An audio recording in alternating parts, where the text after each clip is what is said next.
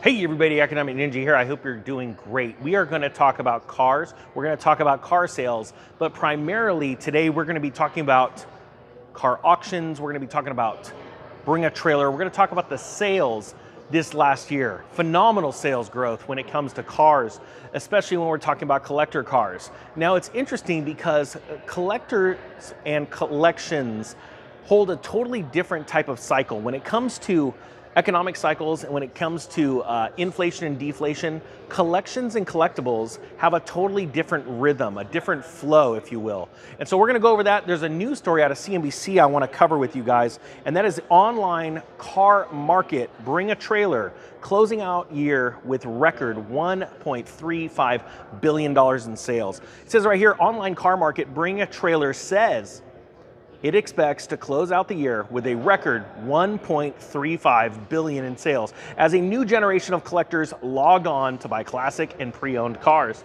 Randy Notenberg, Bring a Trailer's co-founder and president, told CNBC that sales for the year are up 63% from 2021, when sales hit $829 million.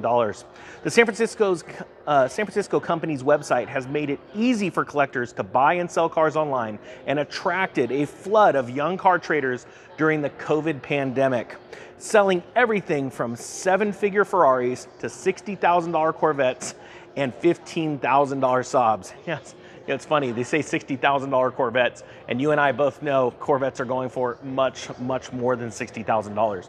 Now, one thing I want to note is that we're talking about this year, and this year has had all kinds of ups and downs when it comes to supply chains, to people's exuberance, and now lack thereof, of the economy. So it's interesting to look back and say, had a gangbuster year. But I've been doing videos about the car market and about auto auctions and how they're starting to wane. We saw the Meacham numbers come out in September and October, and they were completely abysmal, month-over-month declines. And so we're starting to see the market for not only new and used normal cars, but also collector cars are going to start to change, are going to start to evolve. The consumer, the people that were normally diving onto these websites, felt good about the economy, but how do they feel now? That's going to be very interesting. Let me dive in a little bit longer. It says, while Bring a Trailer, which was acquired by Hearst Autos in 2020, has disrupted the traditional business of buying and selling collector cars, traditional classic car auction companies like Meacham, RM Sotheby's, and Gooding & Co.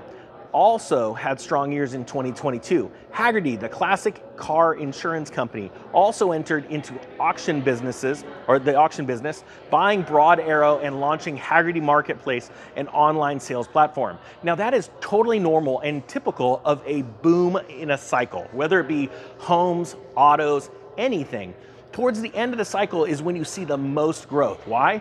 Because institutions, investors, business owners see opportunities because it's all around them. People are buying up these cars left and right. As a matter of fact, the replica Cobra market right now is still hot, but it's actually different because as fast as those things were hitting the market, like Facebook Marketplace, Craigslist, things like that, and they were selling in a matter of days or weeks, now I'm seeing the exact same cars sitting on the market for 3 months.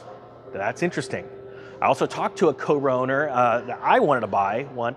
We made an offer and he goes, I would be taking a $30,000 loss on this car. If I took your offer, I'd be willing to take a $25,000 loss though. That literally happened in November. The fact of the matter is things are starting to slow. And even though we see this story out of CNBC saying that Bring a Trailer had a record year of $1.35 billion, the question is, when was the most sales done for that company? And I would argue that it happened mostly in the first and second quarters. We have seen consistent downturns in third and fourth quarter sales, not only in this market, but other markets as well. Why? Because the consumer is starting to get tapped out. Inflation is too much. And next is the psychological change that the consumer goes through when they think, holy cow, something's wrong with the economy, so maybe I shouldn't be going out and buying things I can't afford. Or maybe I'll wait, and we're seeing this already in real estate, let's wait and maybe we'll get a better deal, something else will happen. So if you think about it that way, then that's pretty good. Well, I better stop the video because we got a tour going on. So with that being said, the Economic Ninja is out.